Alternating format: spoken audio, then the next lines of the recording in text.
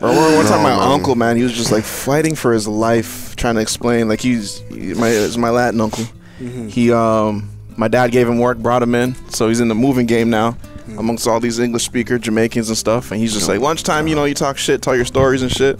He's a talkative guy, friendly guy, man. So he's just like breaking down his stories, but he's just like, I wouldn't even call English his second language. He just like does what he has to do. He's just scraping on by, man. So not too much English, but just loves to talk, man. So he's just trying to tell the story.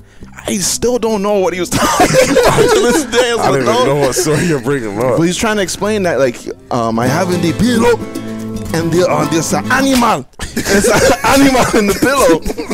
And it was like, Ricardo, what the fuck are you talking about? The animal. And we're like, yo, right, like a raccoon. Yeah, no. And because it's no. Bro, it's so disappointed in you when you get it wrong. Like, it's like a score. Yeah, no. You know, listen. You know when they hit you with the listen. That's all I'm trying to do. You're not telling me, right?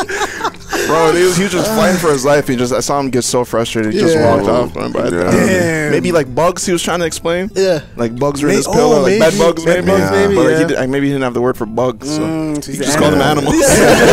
That's gonna send me off. Animal in the bed? Yeah. Mouse? No. It makes you feel what's so stupid. Fucking dumb. Oh, an insect. Yeah. Then you gotta go to what insect?